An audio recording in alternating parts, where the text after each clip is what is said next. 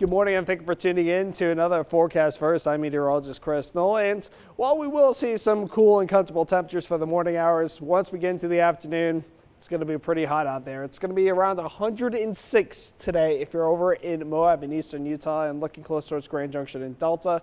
Not quite expected to be in the triple digits, but mighty close to it as we will be in the upper 90s. And overall, we're expecting to see clear skies for the start of the day. Once we get into the afternoon, we'll see a little more monsoon moisture get pushed to the western slope from the southwest, and that'll push in partly cloudy skies and around a 20 to 30% chance for some scattered rain showers and thunderstorms to drift into the lower valleys during the later parts of the afternoon after 5 p.m. extending through the evening hours.